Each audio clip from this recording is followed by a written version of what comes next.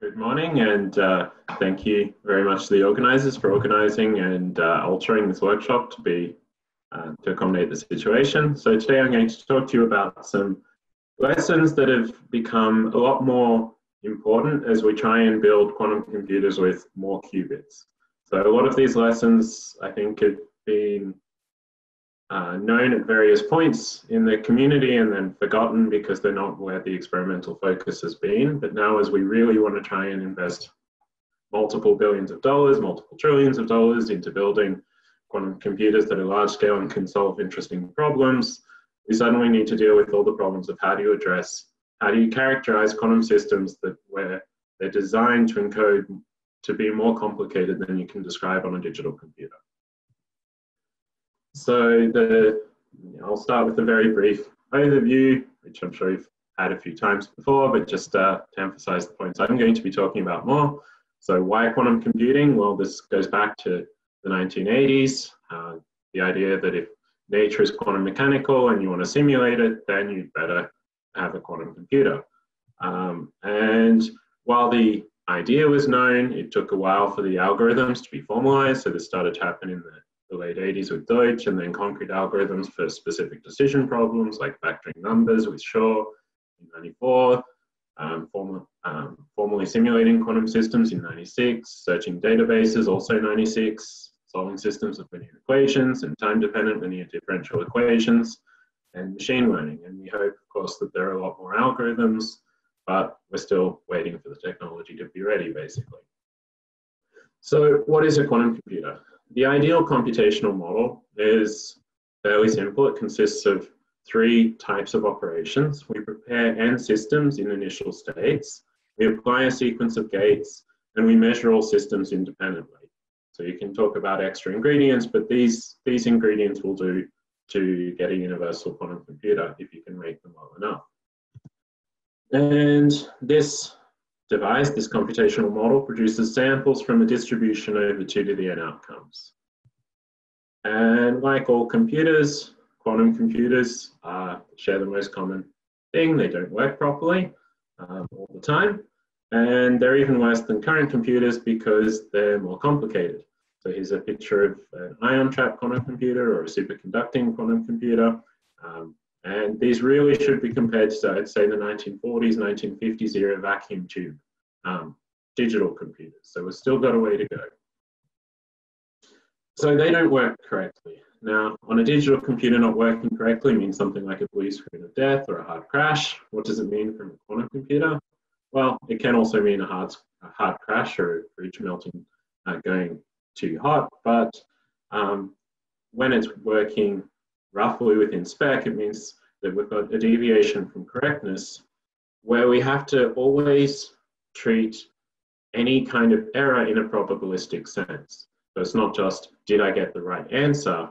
Because I'm always sampling, I have to talk about the probability distributions and how close is the distribution I actually sample to the one that I want to sample from. And you can quantify errors in a variety of ways. There's the sort of most generic ways are to use generic distance measures on probability distributions. The application-specific ones, which we would like if we were running applications, but we're not, would depend on the application-specific topology. So for Shaw's algorithm, it would be how close is the number that I get to a integer factor, integer multiple of a factor. So we would like to talk about an error, and errors are stochastic processes, and we're talking about errors in a sampling process. So this is something where you cannot ever really say one particular run of the computation had an error in that it's producing a sample from a distribution, and as long as that sample is not impossible, it's consistent with the distribution. But you would like to be able to evaluate things on a per run level. So the nicest way is to try and come up with a notion of an error that matches what you want. And one nice way to do that is to talk about a sort of hidden classical channel, kind of like a Maxwell-Demon type, where you can imagine a noisy quantum is completely equivalent on a conceptual level, obviously not on a real level, to running a perfect quantum computer and then sending the output through a noisy classical channel that corrupts the data.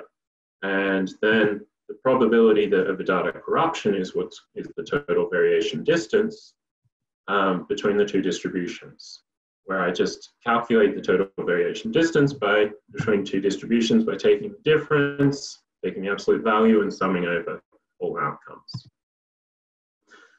Okay, almost finished the preliminary stuff. So implementing a quantum computer, we have an abstract model. We want to talk about an implementation of the abstract model. And again, we're primarily concerned with errors in the implementation. We're not ready to run programs that are solving, we're not really ready to try and tackle COVID-19 with quantum computers.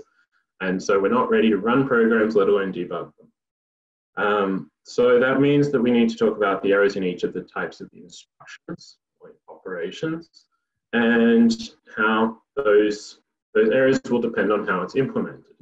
And luckily, the implementation is fairly consistent across all major platforms. The abstract operation of preparing n qubits is universally cooling n systems to the ground state.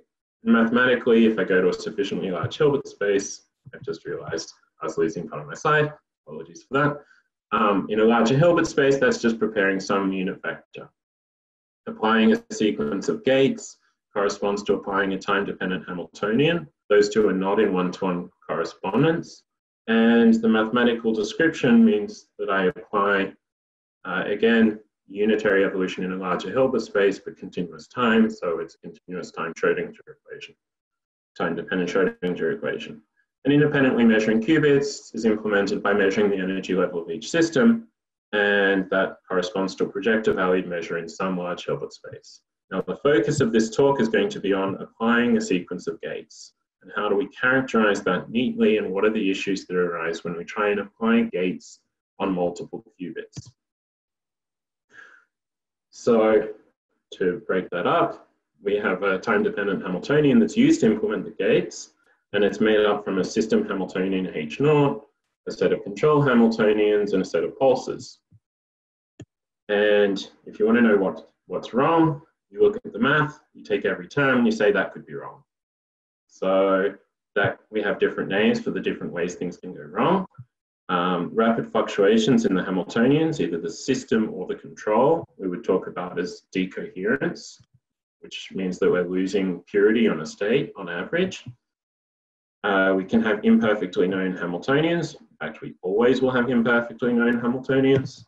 We have pulse distortions, and these three different types of errors lead to things like unitary errors and crosstalk, which I'll come back to later. So with a quantum computers, the actual technology is fundamentally analog, which anytime you're dealing with an analog technology, you'll always have discretization errors. You'll always have issues of you can only learn things to a finite precision. So there will always be errors. So why do we think quantum computing is viable? Well, because we can use quantum error correction to discretize the errors into nice sets. The way we do this is we encode information in one of a set of orthogonal subspaces, process the information, measure which subspace the system is in, apply a correction, repeat along a lot, many times, and decode information. And each time we do the measurement, it collapses the system into one of the orthogonal subspaces with one of its discrete class of errors. So it's a lot simpler to analyze and predict, and also we can turn continuous parameter things to a much lower dimensional space. Important points to note here is that the correction operator and the measurement, all of these, the right things to do to encode the information and process it and apply corrections all depend upon the precise details of the error model you have. If you put in a bad error model and come up with an incorrect error model and come up with a procedure, it might not work. So the grand challenge for quantum computing is to take an abstract circuit and a physical system and find initialization procedures, pulses, readout procedures, subspaces for encoding, correction operators, and everything else so that the encoded computation is sufficiently accurate. And the major constraint here, the whole process must be faster than simulating the circuit using digital computers. Otherwise, the quantum computer is useless. You'd basically be building a Rube Goldberg machine. While I love these, they're very fascinating to watch. They're not something that we want to invest a lot of money building on an interglobal scale. So what's the conventional approach? The conventional approach is to construct effective operations as preparations, gates, and measurements, acting on small subsystems. We then characterize individual operations, stitch the individual characterizations together to predict the performance of a circuit. And this has been the dominant approach in the community. And unfortunately, there's a problem.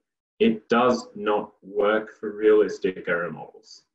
It does not work for a variety of reasons, and I'm going to sort of expand on it more, but this is a very important point. Characterizing individual gates will fail. You need to do more than that. And I'll explain why throughout the talk. So how do people go about characterizing the individual gates? Well, the canonical method is, or the most commonly used method these days is randomized benchmarking. So suppose we have a gate, and the implementation of the gate is a perfect implementation followed by a static error. Then if I apply a random sequence of gates drawn from a unitary 2 design, and then a correction gate that's just the product of all the inverses, the average over all gates is a nice exponential decay. And you'll see these exponential decays in many, many, many experimental papers. And this is a nice experiment because the decay rate satisfies, is directly related to what's called the average gate fidelity of a quantum process, or of a quantum gate, which enables us to provides a figure of merit for how well the gate is doing. And this is used routinely. I'm just gratuitously showing something from a paper I'm on, to do things like assess different implementations of gates and say which one is better and whether a particular operation you're using is, or a particular pulse shaping method you're using is working better or not. Now, the first problem with this is unitary errors. So there are 3 dominant types of errors that we talk about. There's stochastic errors, there's relaxation errors, and these 2 are fairly benign, at least in the how they relate to errors in a typical circuit. Even though historically these have been the dominant, had the highest probability, they lead to the least, they're the most predictable type of error. And then you have unitary errors. And the problem with unitary errors is that their effect depends very strongly on the context. What that means is it's very difficult to decouple errors at individual times in a circuit because errors can be focused much more, or they can accumulate much faster. And randomized benchmarking gives the error rate for a particularly benign input measurement relation, which is actually the most favorable one possible. And it may underestimate the actual error by orders of magnitude. So here is just some quick simulations from a while ago. If I take the error rate as estimated from randomized benchmarking and put nice numbers of 10 to the -4, which is at the edges of what's achievable, and look at the total variation distance for random 3-qubit circuits, the stochastic noise, the output from randomized benchmarking, is completely correlated with the TVD in a random circuit. However, when I look at the TVD, the probability of an error for a random circuit under unitary noise that gives the same randomized benchmarking error rate, I can get orders of magnitude greater probability of error.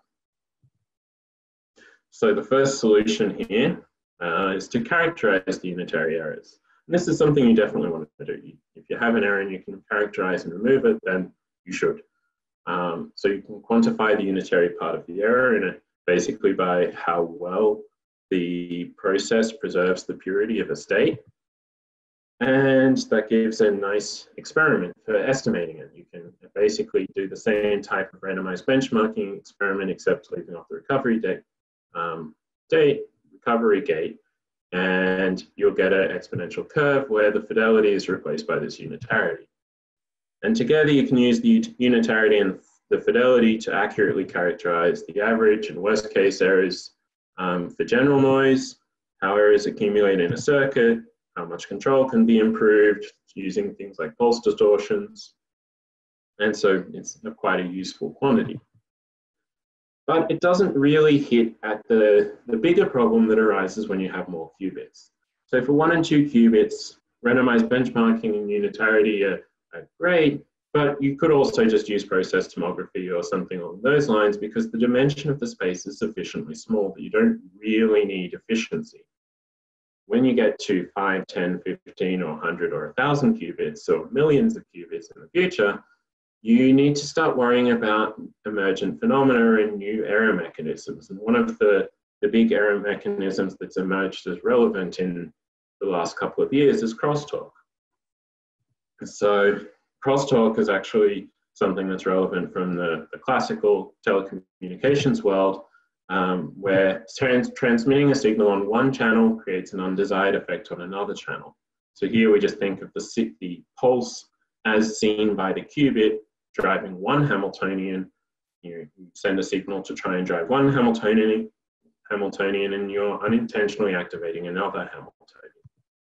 The net effect of this is the gate that you think should commute, because the abstract operation does commute. So while the abstract operations may commute, the implementations of those operations may not, generally will not, which means you have to worry about things like, how do I parallelize gates? Are they in series? How am I implementing them?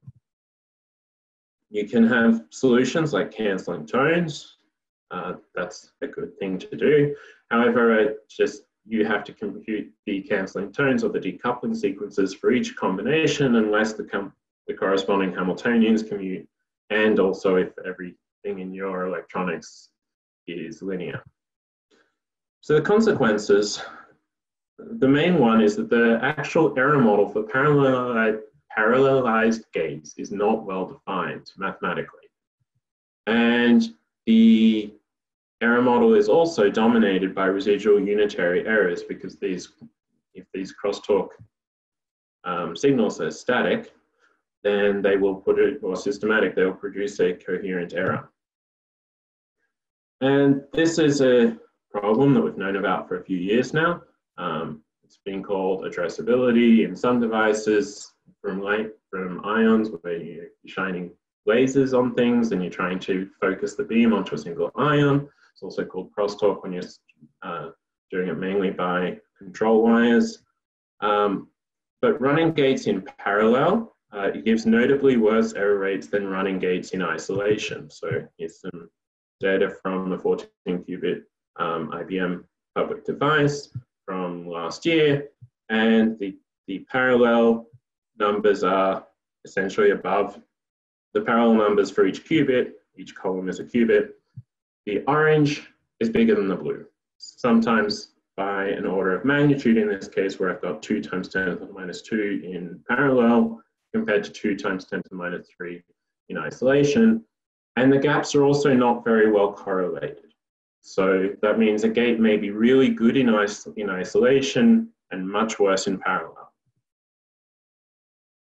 What this means is that the notion of a gate is, in computer science terms, a leaky abstraction. You talk about a gate and you hope it encapsulates all the relevant details, but it doesn't. It misses too much important information, and that information is crucial to determining how to do things like compile into a minimal depth or a circuit with minimum error, how to do error correction, how to mitigate errors. All of these kinds of things need more information than is encoded in the gate level. So when you have a bad abstraction, you should fix it. The natural way to fix it is to talk about a clock cycle, analogous to a cycle in a CPU. So here a clock cycle is based on a period of time, delta t, and user-facing or theorist-facing, which is me, it corresponds to a set of gates acting on subsets of systems during the time period. System-facing, or towards the experimentalist, it really means what are the control signals that will be applied during that time period, where that could include all of the fancy decoupling sequences, all of the additional techniques that they spend a lot of time trying to develop and optimize. And that means that if I have a generic circuit, I can divide it up into these time slices, and each one is just a clock cycle. And one important point to notice is that everyone actually does this already anyway. So in many ways, this is not a new abstraction. This is just formalizing an old abstraction. So that means that cycles are actually extremely practical. For stationary noise, where I'm using the technical term to mean that it doesn't have a systematic drift, then we can describe a cycle by a linear map. And if we don't assume anything about the dimension of the linear map, then it can include things like crosstalk or coupling to an environment very easily. And then any well-defined measurable objective function can be used to optimize a cycle, such as the cross entropy or the process fidelity. So this has been done 5 years ago, where the team at Google Quantum AI Lab had started with a cycle of operations on 9 qubits, and they had a 40% error rate. And that was not particularly great, but those were the initial starting points from the best independent characterizations. So they then used machine learning to try and optimize it as a parallel cycle, and they got a reduction of an order of magnitude in the error rate. So that means that you can optimize the cycle, you can use it very naturally to talk about error correction, but then it still leaves that problem of coherent errors. Thankfully, we can get rid of these using randomized compiling, where we take a circuit that's expressed as a list of cycles and make an artificial distinction between cycles that are easy and hard, where easy means I can do it well with very little error, and hard means this is going to hurt and this is going to have a very high error rate. And then what we do is around each hard cycle, we put, before the hard cycle, we insert virtual twirling cycles from some set. Afterwards, we insert the correction. And then here we have 3 rounds of easy cycles, and we don't want to increase our overhead, so we'll just compile them into one. So an example is if I take the easy set to be arbitrary single qubit gates on all qubits, and the hard set to be multi-qubit Clifford gates. And the twirling set is then just multi-qubit Pauli group. Now, this idea is used, a variation of this idea is actually used in error correction literature quite extensively, particularly in the surface code, where random operations are inserted here and then the corrections are propagated to the end. So that works when everything is a Clifford gate that maps Paulis to Paulis, but if I'm using near-term quantum computers, or if I'm trying to use compilation tools that have non-Clifford elements in them, then as I propagate this through the circuit, it will become eventually an arbitrary n-qubit unitary operation, which then means I may as well have just simulated the computer on a digital device. So you really have to do the correction locally or before it's spread out too much. So randomized compiling works experimentally. It's been shown to reduce coherence and also make a model a better fit to a model of Markovian noise. And it reduces errors in typical circuits. So this is data from IBM Q again, the 14-qubit Melbourne device taken in January. We're running random circuits and looking at the probability of error. So here we have the y-axis is the probability of error, the x-axis is the depth of the circuit, orange are circuits without randomized compiling, blue are circuits with randomized compiling, and orange is higher than blue. It's typically sometimes substantially higher, but an important point is that even if it's only just a little bit higher, the orange is only a little bit higher and you don't see much reduction. The other thing is that you get a much more predictable behavior from randomized compiling than you do without. So just a very quick proof, because I don't like giving talks without proofs. Let's take something where, just a very quick proof of randomized compiling. So we have 3 gate sets in randomized compiling: easy, hard, and the twirling set. And the criterion we want is that the twirling set, when you conjugate by an arbitrary hard gate, has to go into an easy gate. And that's so that you can correct the errors locally. If this property is not satisfied, you'll end up propagating to a generic entangling unitary. And then suppose that our noise is sufficiently nice on the easy gates only, so that we can write it as a fixed noise process followed by a representation, ideally U tensor U bar, followed by another fixed noise map.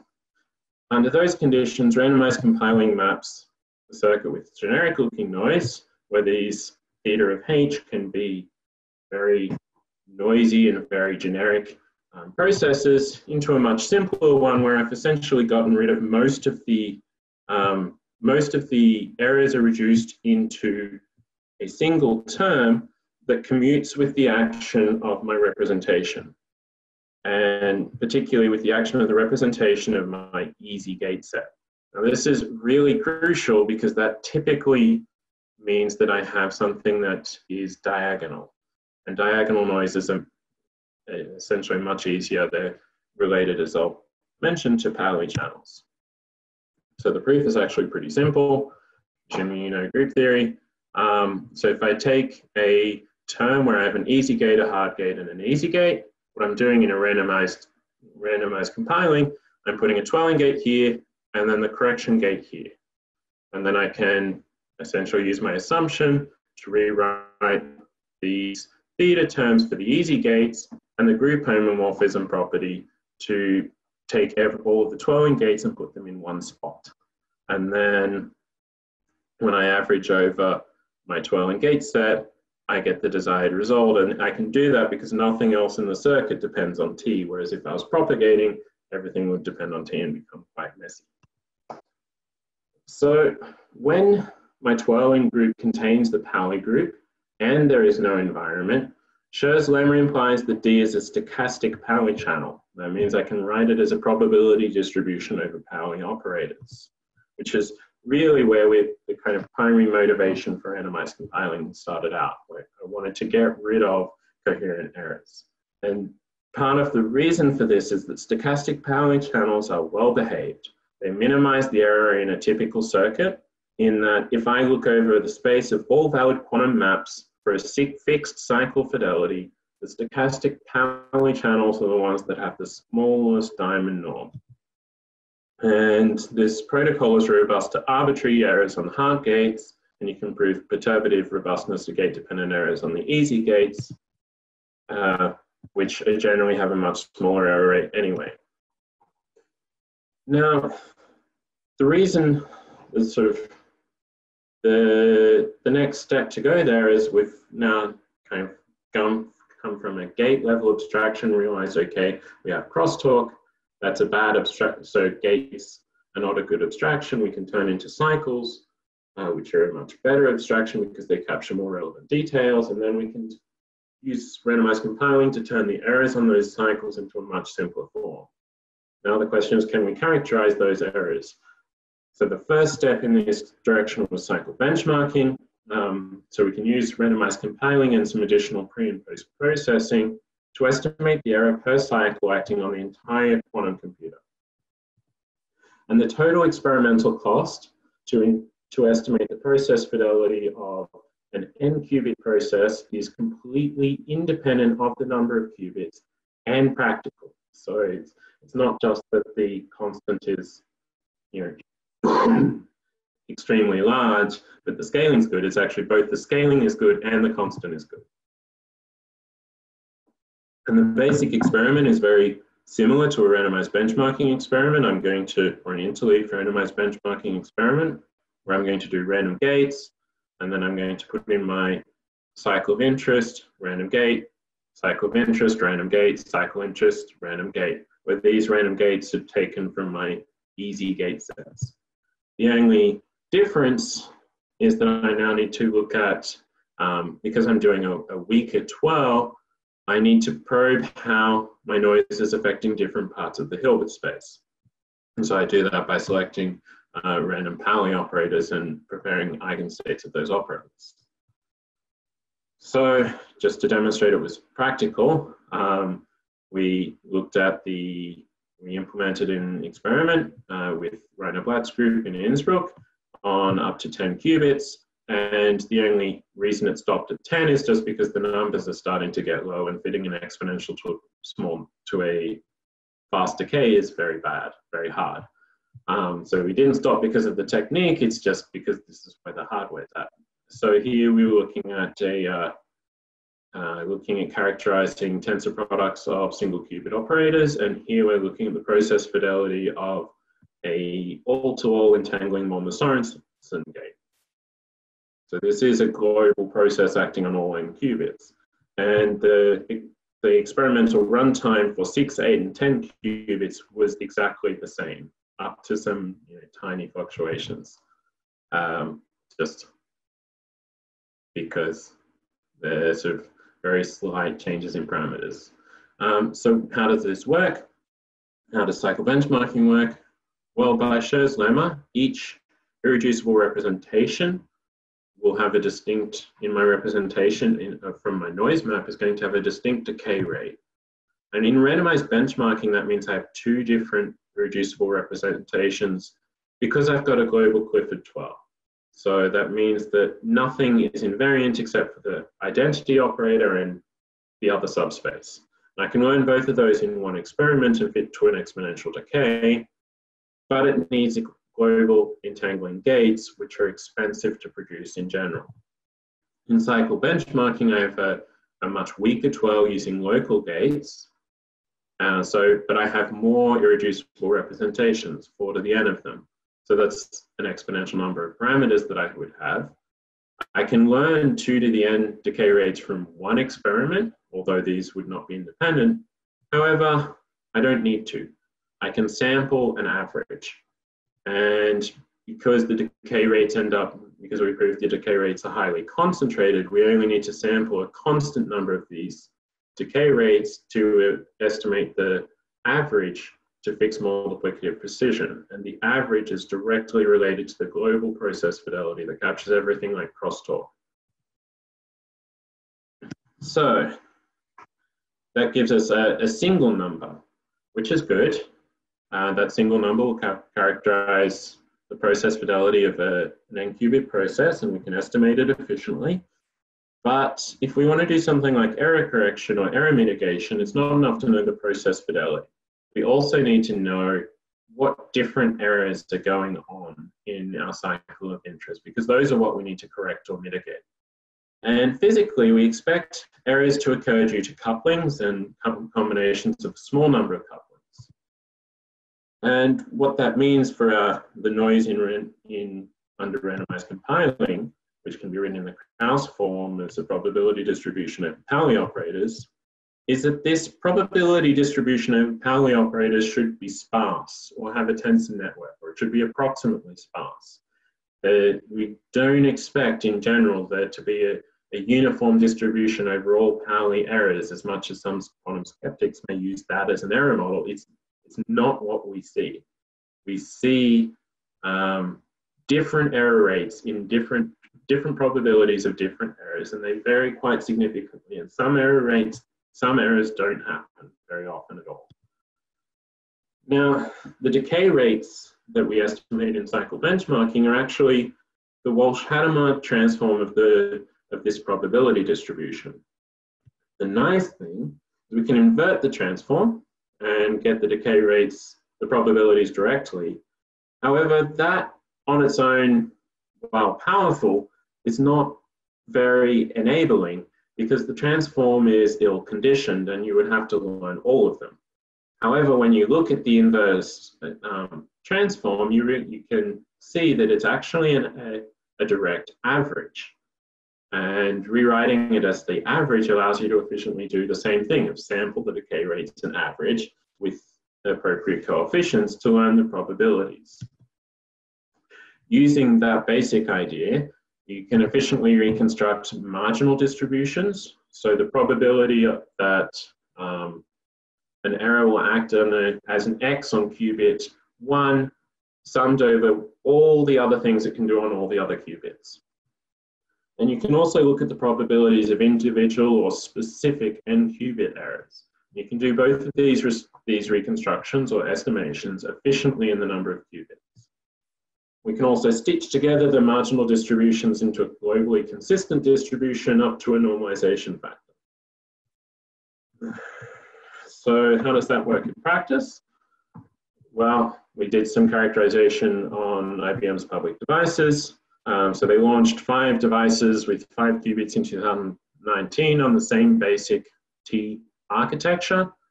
And the C0 error rates as measured by randomized benchmarking are 1%.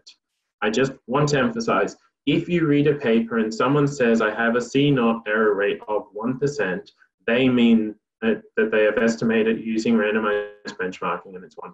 This is the standard way people estimate the error rates of a gate. It turns out that it is wrong, that it is the standard way. So if I have 4 cycles, so then we can look at these T-shape and we go, okay, what cycles can we produce from that?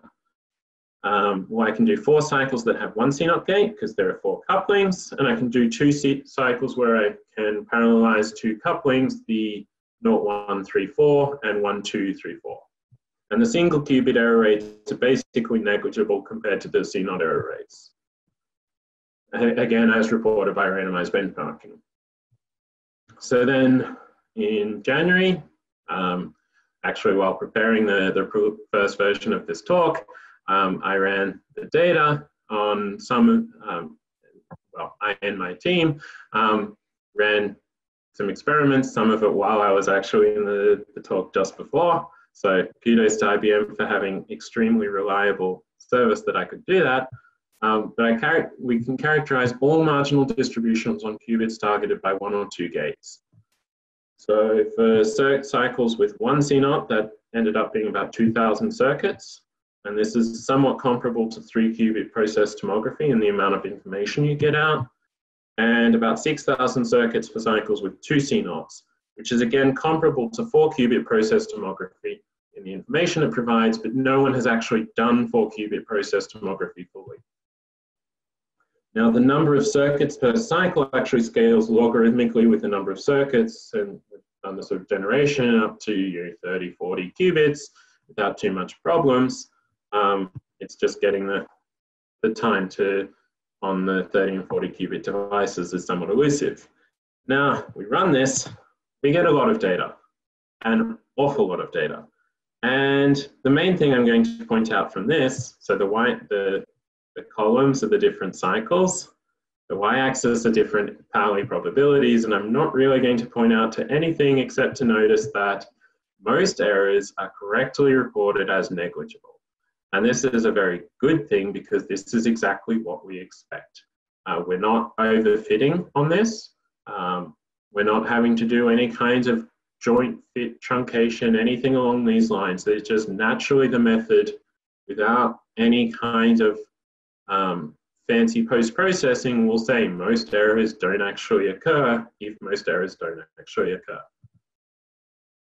That being said, it's very hard to look at this table and get out very useful information directly. So we're going to remove all rows where all errors are below 30% of the maximum error probability, and you get a lot less popping out, which is really quite nice.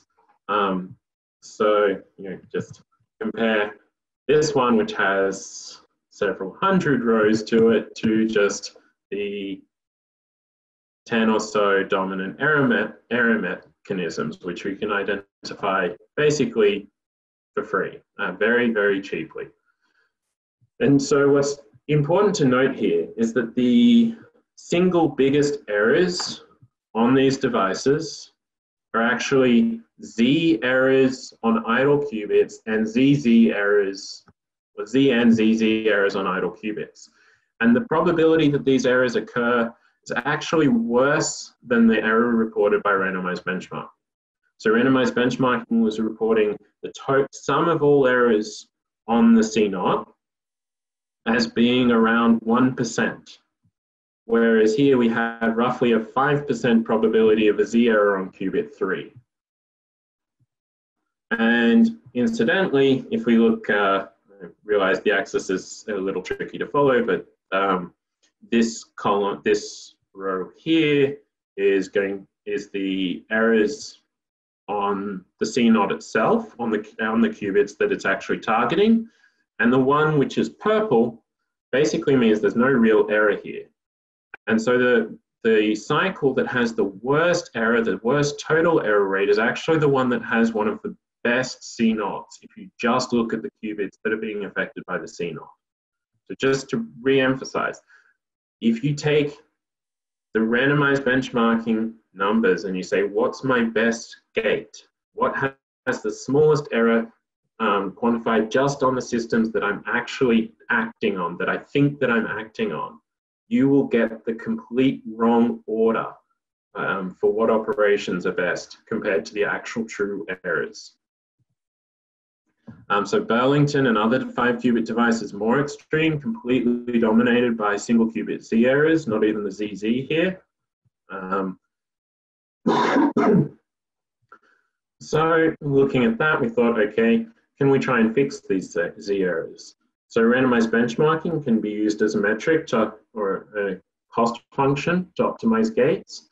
However, there are some limitations in that approach because it scrambles different error types. However, with noise reconstruction, what we can do is identify the dominant errors using noise reconstruction. Then we can construct a reduced set of experiments to estimate those errors, the probabilities of those specific errors.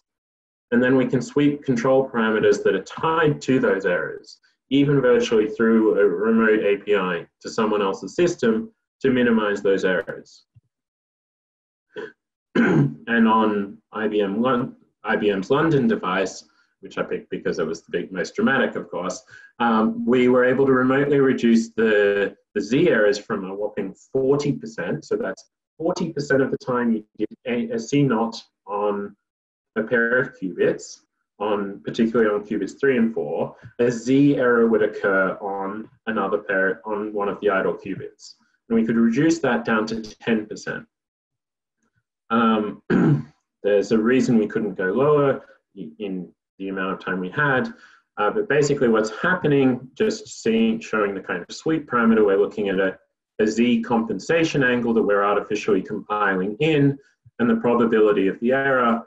And you can see the yellow and the blue are the orange and the blue are the probabilities of X and Y errors, and they're not changing too much as we change our Z compensation angle, which is exactly what we would expect because we're not really introducing an X or a Y error, we're introducing a Z error. But the green changes, so the 0 point here on one of the qubits, it was close to the minimum and fairly clean. But if I look at one of the other qubits, everything's a little bit haywire at the default angle that they have, which is the kind of the setting that they've calibrated, is something like 80 degrees off the correct value when you're doing a C0. And when you're that far off and you have that high an error probability, a lot of the fitting methods just start to fail. Just as a sort of a minor point, if you see very pristine error bars on things that have 50% error probability, you should probably be skeptical. So why couldn't we get below? So in this case, we could get to about 10% or 15% on qubit 1, Z error. Why couldn't we get lower? Well, running noise reconstruction on the optimized version, we find that we have about a 10% probability of a ZZ error. We can't correct that without using some more lower level API tools than we had access to.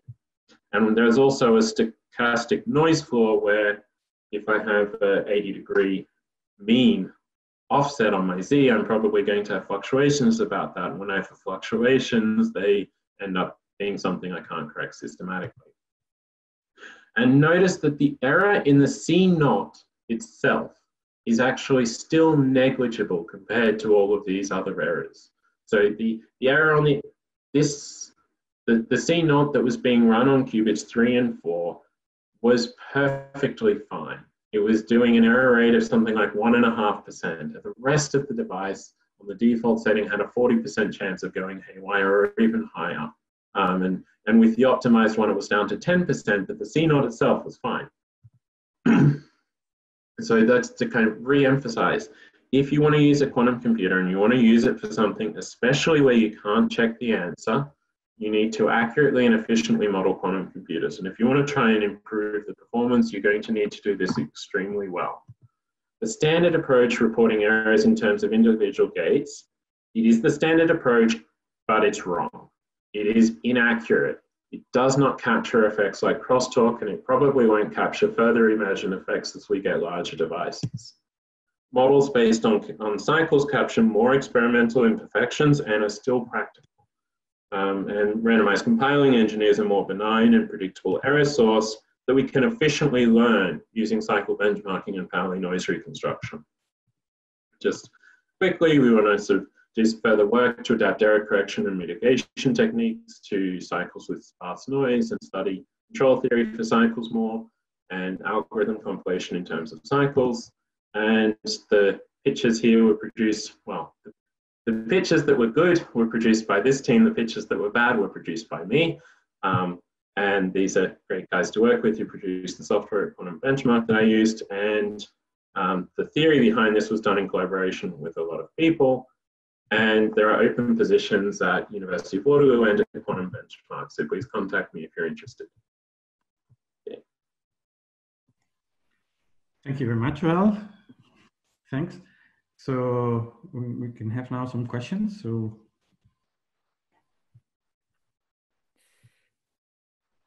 I'm certainly interested in asking a question. I think this is a very interesting study. Do you think that if you got the next level of access and you were had your hands on this machine, I presume that you would know how to reduce these error rates significantly. I guess my question is, how far do you think you could really go? And do you think there'd be even sort of another layer of errors that would remain beyond one's reach? Or is there a feeling that one could actually close this whole story and really have genuinely a quantum processor that has low error rate in all respects? So the single qubit gates that they have are very good. They're on the level of 10 to the minus 4. That is starting to become, it's not standard, I would say, but it is the standard goal. And it is beaten in some places and some platforms, okay, very occasionally. With gates that good, and knowing exactly what the errors are, we would know how to insert. So if you know you have a ZZ coupling, you know how to decouple, you know how to refocus that, right? You add some X pulses on one of the qubits while you're doing the cross-resonance gate, and that will essentially refocus the ZZ. I'm not sure exactly how well that would work, but that is what they do in labs anyway, right? The devices that work well have these kinds of refocusing pulses built in. I would say that those 10%, 15% could be completely eliminated as dominant errors mechanisms just by those recoupling pulses alone. As to what the residual noise mechanisms are, well, I'd have to run and see. I don't see any fundamental reason why we can't have, and I know that devices exist that have more than 20 qubits and have error rates much smaller. These are also IBM's public devices, so again, they're not the best IBM has to offer either. So yeah, we can definitely get lower error rates. At the exact amount, I'm not sure.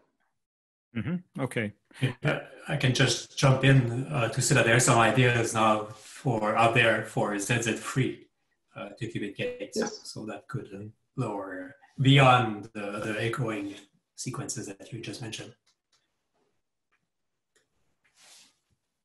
I would have a question. So I'm very impressed that you can actually improve the experiment.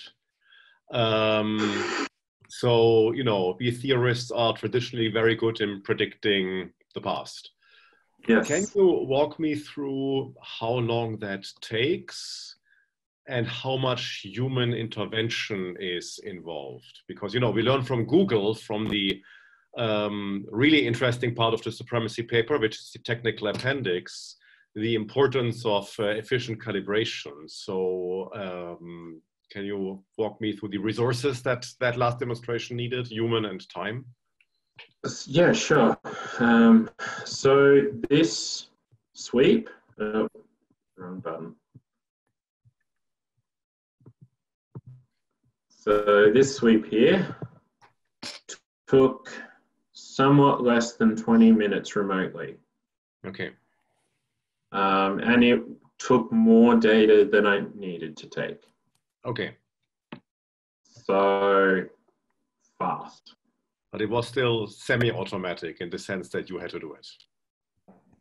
Well, I had to say, here are the dominant errors. Mm-hmm. I mean, it ended up being about I would say about 5 lines, the correct 5 lines. Okay.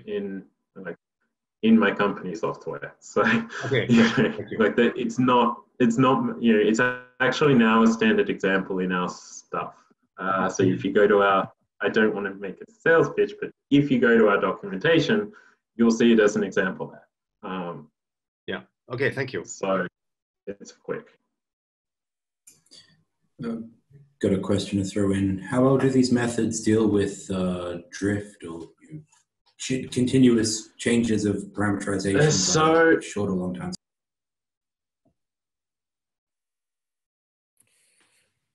Sorry, you were cutting in and out yet, but I assume your question was how well does everything with drift? The question that immediately comes up is what's the time scale?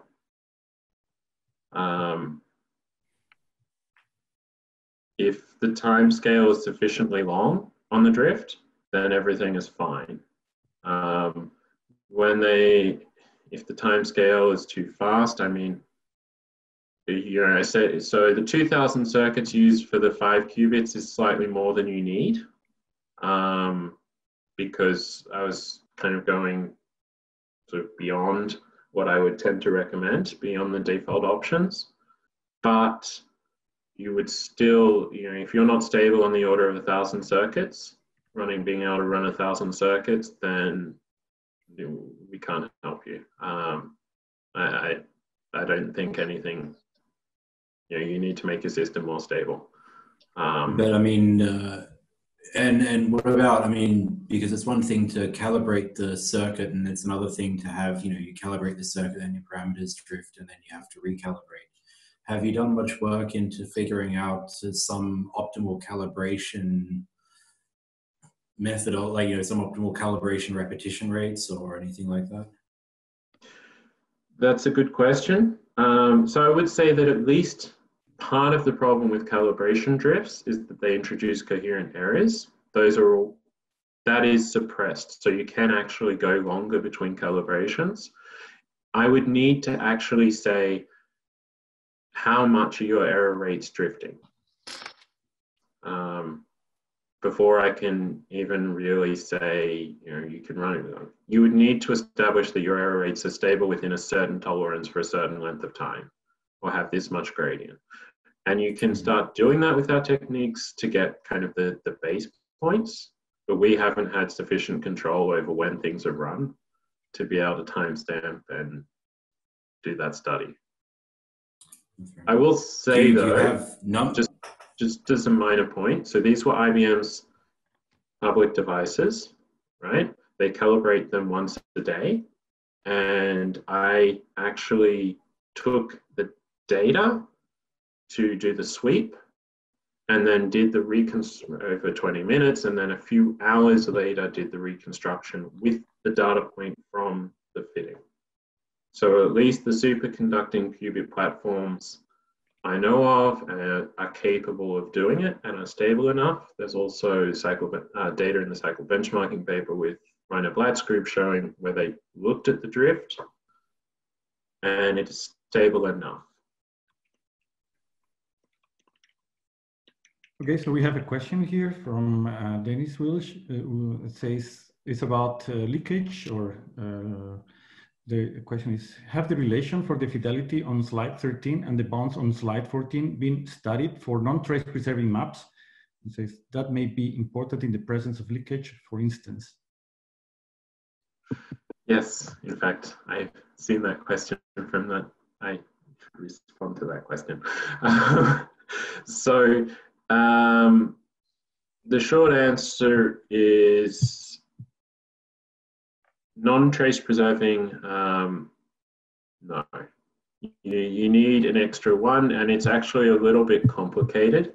Leakage is one of those funny things. It's funny because it's, in my experience, it's an experimentalist's go-to explanation for anything that goes wrong. It probably is an explanation for some things that go wrong, but no one exposes an API where I can actually study leakage. No one records two outcomes. And so it's very difficult for me to determine what's going on. And I have seen a number of cases where people said it was leakage and it wasn't. And the reason it wasn't was because they could try something else and that had nothing to do with leakage, and that fixed the problem. So leakage is definitely a problem. I don't know about the exact nature of those bounds, in a sense, because I'm not as concerned about the exact nature of those bounds. Those bounds I was more concerned with because I realized that there is a problem. The gap between them is massive, and that gap will obviously be just as big or bigger if I have leakage. And so the question for me was, how do I get rid of the gap to make things more predictable? And I do that using randomized compiling, which will work in the presence of leakage. The basic math works. I still get something where I diagonalize a channel, and it doesn't really matter whether it has leakage or not. So there's sort of no, but at the same time, I don't think it's the most pressing question. Maybe I could intervene and bring us to a halt so that we could have a 5-minute break, say. But I thank you, and I think that was a very interesting contribution. So let's take a 5-minute break. Some people can have coffee, some people can have lunch. Frank Wilhelm can take out the trash. I will. Thank you.